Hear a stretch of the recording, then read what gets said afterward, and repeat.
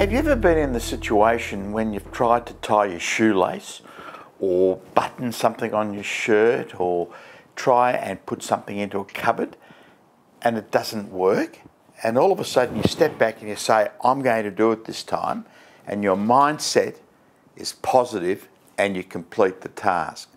Well, your infertility journey is very like that. You have to have a very, very positive mindset. You have to want to become pregnant. You have to do everything in your power to be positive about going down that pathway. And to aid you in that, there are clinical health workers in clinics that can help you develop that positive mindset. I deal with a number of clinics, and one that I particularly like is Angia, and they have the appropriate common sense to aid you, to guide you, to help you get a very, very positive outlook on your journey. And it is a journey.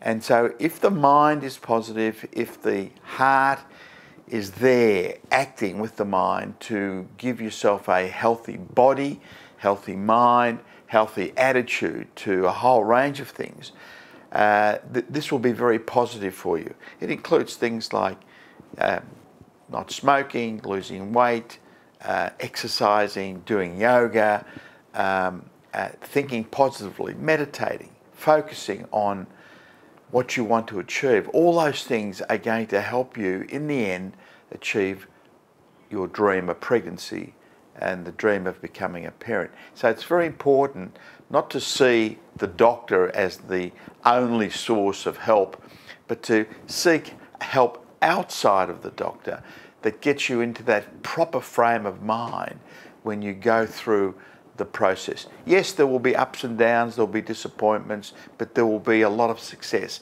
And that's what you have to focus on. Success and a positive attitude to get that success for you. Hi, my name's Amanda. I am a doctor of Chinese medicine. I'm from Angia Acupuncture and Yoga. I'm here today to be able to educate patients about the IVF journey. We support women going through natural conception, through the IVF process, and also donor egg. Currently 90% of our patients at the clinic are going through an IVF cycle. We also have patients doing the donor egg program. It's a real honour to be able to work alongside Dr Nick Lolatgis. We've seen such an increase in infertility. We have a lot of patients that go misdiagnosed, and when they come to see Nick, we've actually found out that they have the natural killer cells, which has been affecting their fertility. I'm really passionate about supporting women on their journey through fertility. The ladies that come and see us at the clinic, we have a really personable approach. We totally understand the whole IVF process. We're really well educated about the medication that they're on. We have a really close working relationship with Dr Nick, and I think that's really forms a great part of success, is that everyone's on the same page. We understand where they are in their journey, and it's also too, we really support them on an emotional level. They can come in and they can just let down their barriers and speak openly about their whole experience. We even have a box of tissues that sits next to me, because most women that do come in end up, shedding tears. And we also have a philosophy, we offer hugs. So it's a really personable approach. And I think the greatest thing that they get out of it is, well, we all want them to leave with a baby. We want them to be pregnant, having that gift, that miracle of life. That's what makes us smile. So one of the biggest things contributing to infertility we see is stress.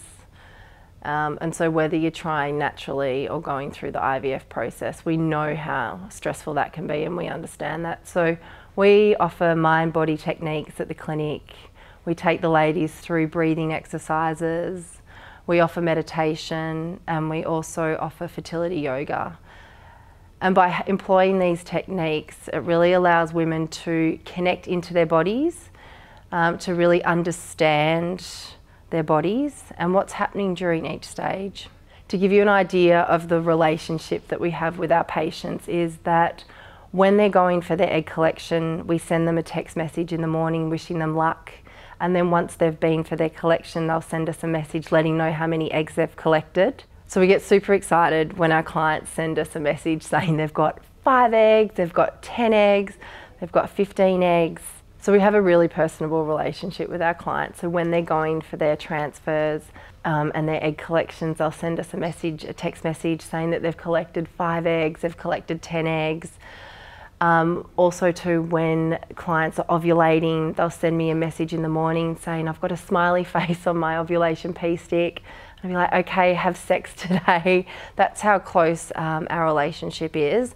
And I think that by having that really close understanding relationship kind of helps to improve their overall success rate.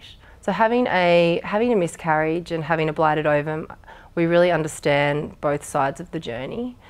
And so we're able to walk our patients, essentially it's like we're holding their hands through the not so good with the good. So part of the philosophy that we use at the clinic is really about educating our patients. It's educating them about the IVF process, what's involved. It's educating them about the right foods to be eating to be able to nourish your body. We also educate our patients about having adequate sleep, about lifestyle factors, reducing stress.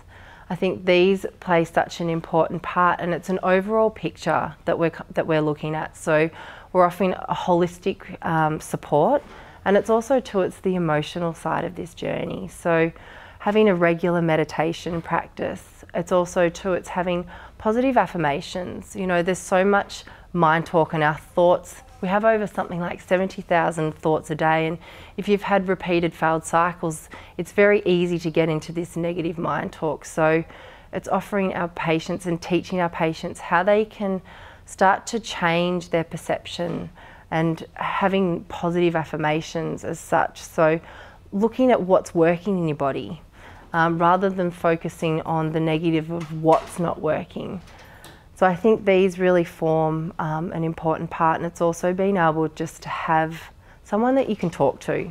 You know, this is a very isolating journey, and most people that are going through this don't really share it with their friends or talk about it with their family. It's like they're dealing with it one-on-one with their partner. So when they come into the clinic, they can just sit down and they can talk and they can share all their experiences, the good with the bad.